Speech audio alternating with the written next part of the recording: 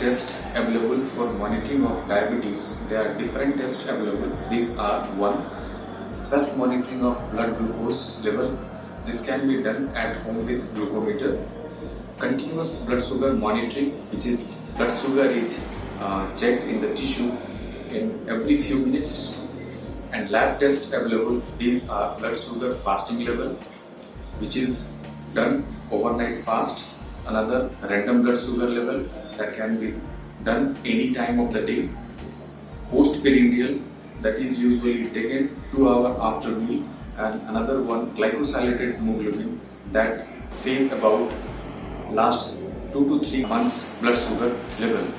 As we say, glycosylated hemoglobin normal level less than 5.7%, and in diabetic patient if it is less than 7%, we say it is within good control.